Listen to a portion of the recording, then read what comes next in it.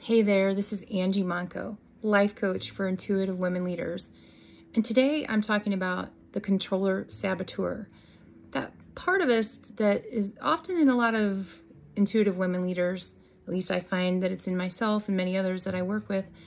And, you know, the impact of this saboteur who wants to keep us safe and in control does get temporary results from people.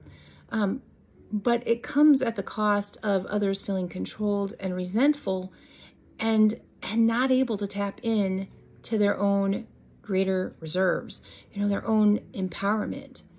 They sense that you don't trust them. And so, it really is conveyed. And so that's the impact that we have. And I know we don't want to have that impact. I know you don't want to have that impact.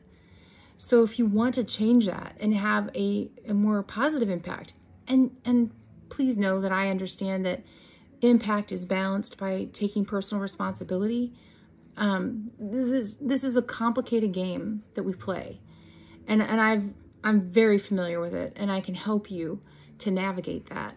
So go check out harmonyharbor.com and see some of the free events that I have coming up, and a 8-week course that is a paid event. And I'd be happy to support you through this. It takes one to know one. I've been there, I've done it, and let's do this together.